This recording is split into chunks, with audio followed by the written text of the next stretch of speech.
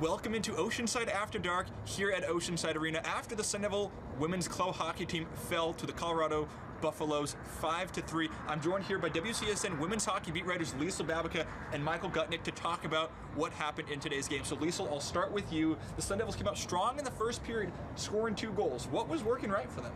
They were really pushing forward in the net, and they were making the defense for Colorado Boulder have mistakes, and I think that really helped them. And they took the shots. Even though the one was from almost the blue line, it went in, and that's sometimes all you need.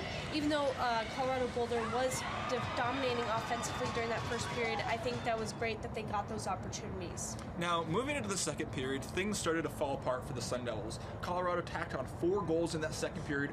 What changed after the first period for Colorado? CU Boulder starting to play aggressively. As you said, they scored 4 goals. 3 of them came from Mara Keefter for the Buffalo. And really what happened is that they started to get more offensive attacks in the offensive zone. And they got a lot of shots on goal and cleaner passes on Jordan Ashbold. Now, I'll ask the both of you this. Moving forward, the Sun Devils host Colorado State this upcoming weekend. What do they need to change from their game plan this past weekend in order to execute and potentially pull off some wins? Honestly, they need to get more shots on net. They only had about 16 shots on net in tonight's game, and that doesn't win you games. You need to push, and put those in the back of the net and make those defensives have mistakes and the goalie have mistakes. And I think that moving forward, if they can get goals in the back of the net, they will win games.